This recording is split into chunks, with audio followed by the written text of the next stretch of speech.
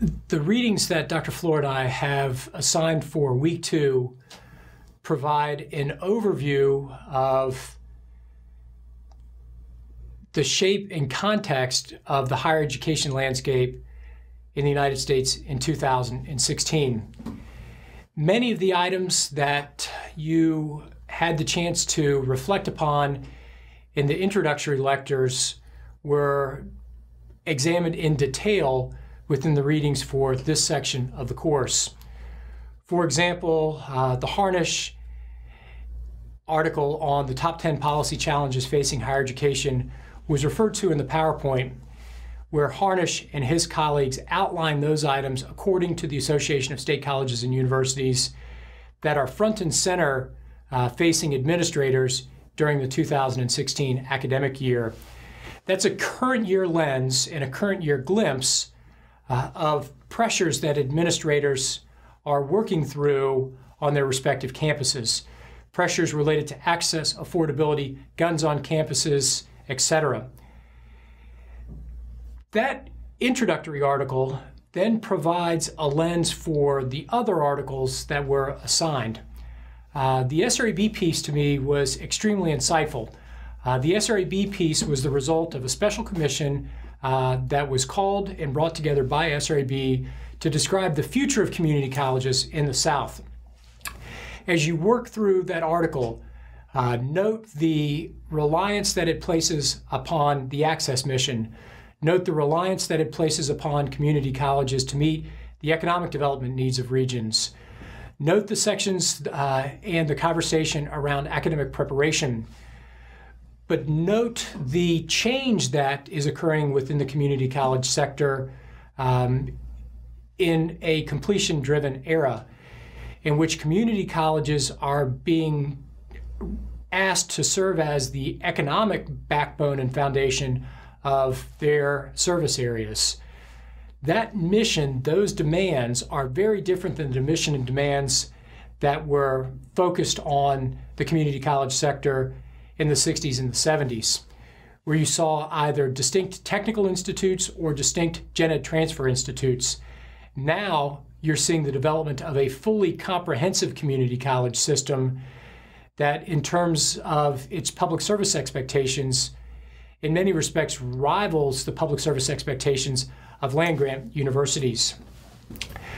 The THEC master plan, for me, not only is extremely well done, but it provides a wealth of data that you can use on your campuses as you are preparing everything from grant applications to SAC submissions to framing conversations within faculty or staff senates around what does the state expect from my university. You can see the public policy calls within the THEC document, but you also can see the overarching focus that it places upon completion.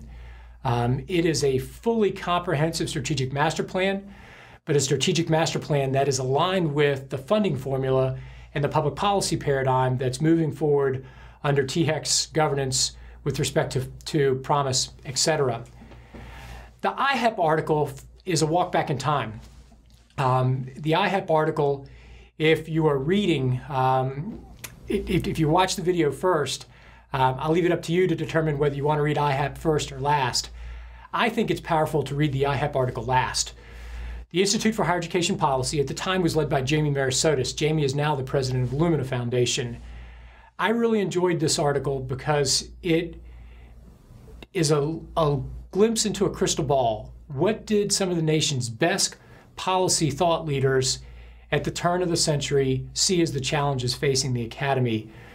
I think they were extremely prescient in their forecasting, and I enjoy reading that article. I've read it on a couple of occasions. I try to read it at the start of every academic year, but because it allows me to see that the more things change, the more they stay the same. Hines' article on state leadership outlines state systems, the structures through which our institutions operate, and we've assigned that article because it helps to provide a foundation and understanding for how systems of institutions operate. The Berdahl article is extremely timely given the changes that are occurring in the state of Tennessee with the Focus Act. Anytime you have institutions coming together in a system, there are tensions across that system. Those tensions have been extremely evident in the Board of Regents system, one of the top 10 largest systems in the country, where one board is responsible for everything from Mountain City to Memphis, TCATs to law schools. And how does one board hold those tensions together? With focus, you will see changes in governance structure whereby each of the universities will have their own local governing boards. So as you read the Berdahl article, place that article within context of the policy changes that are occurring within the state of Tennessee as a result of focus. And then the Griswold article really examines the policy interplay between tuition, fees, and the pressures that families were facing in the mid-1990s as a result of rising college costs.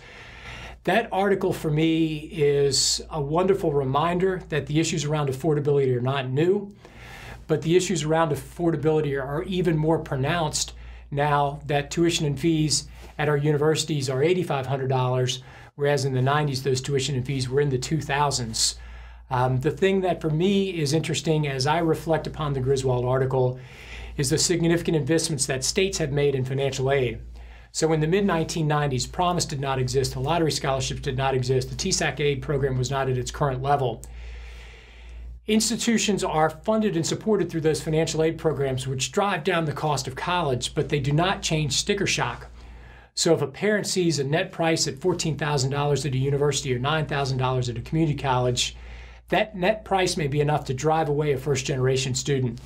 So some could argue, and this is a question that we'll pose in a discussion board, would states be better served to make, later in the semester, not in this discussion board, but later, but would we be better served to follow a model of driving down the cost of college rather than putting all of these funds in the students' pocketbooks and allowing them to shop?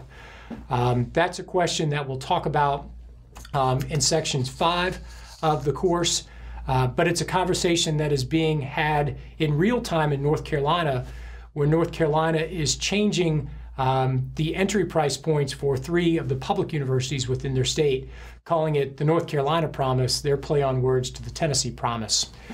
So as you work through this section of the course, Dr. Flores and my intent was to provide a broad overview of policy issues related to cost, policy issues related to governance, policy issues related to structure, policy issues related to current policy challenges, and prior policy challenges from 1998, i.e. the IHEP article, a deep dive on the policy paradigm for the state of Tennessee, but then I think a really insightful article on community colleges in the South.